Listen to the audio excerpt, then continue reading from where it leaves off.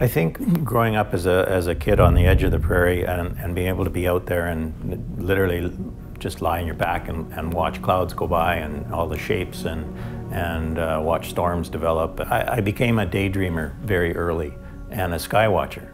And that has stayed with me really, you know, my whole life.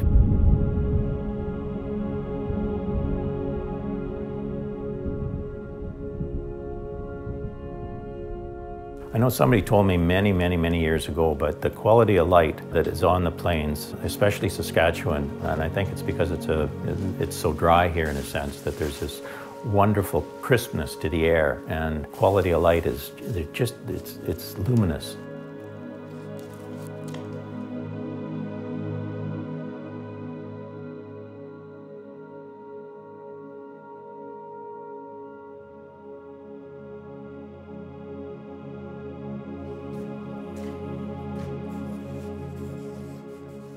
I've always been an intuitive painter, and I do follow my instincts.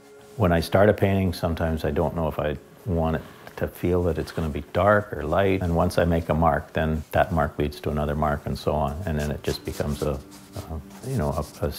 process that I'm just following some other source that's coming from inside.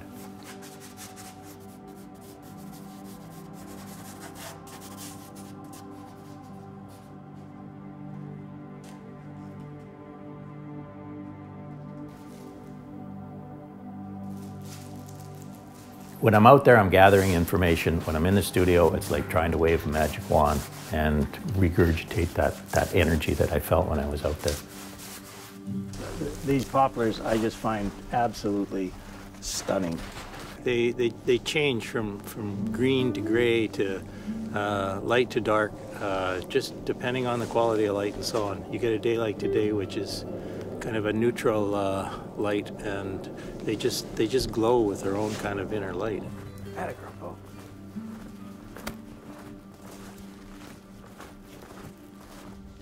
It's kind of flat light, a certain way. I guess the obvious thing is just this giant sense of space.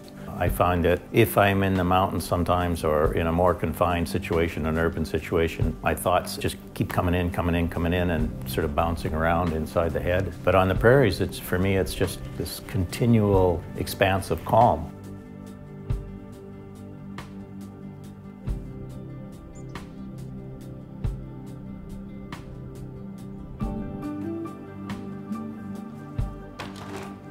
When I sense a storm coming on, I just get this sense of adrenaline. If I'm not already, I want to grab my sketchbook or grab something that I can respond to it visually and try and pick up on the energy.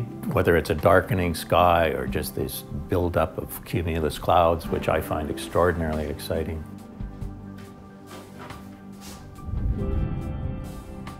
My first experience of L'Orange was actually when we bought this particular cabin, and it was a feeling of, because it wasn't going to be a home, but it was a feeling like, I'm home. It was almost like I'd found a natural studio that I knew I was going to be able to use for a long time. I guess it was love at first sight in that true sense.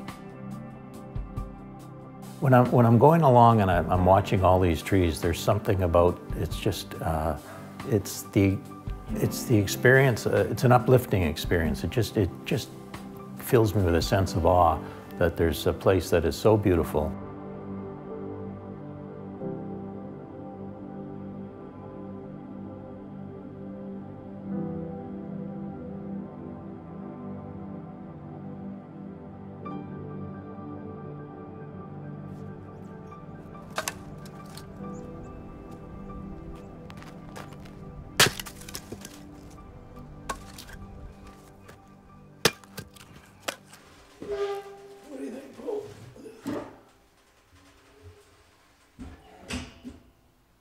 Light has always intrigued me, and quality of light kind of shifts color, and color shifts quality of light somehow.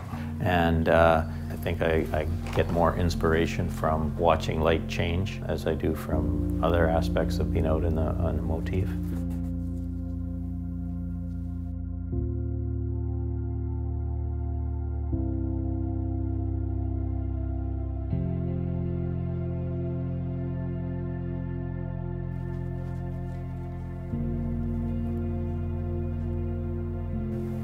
sometimes, you know, people, their work, they're thinking so much, and you've just got to let it go.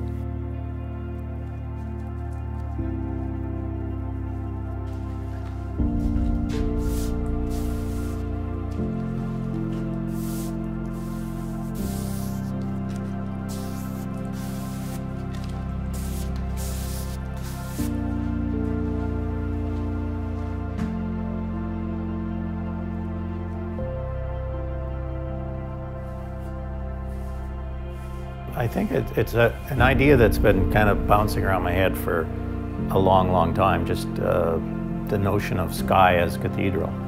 For me, when I'm out in the prairie or up north in La Ronge, I'm meditating on the absolute power and wonder of nature, I guess, and I feel very fortunate that nature affects me in that way.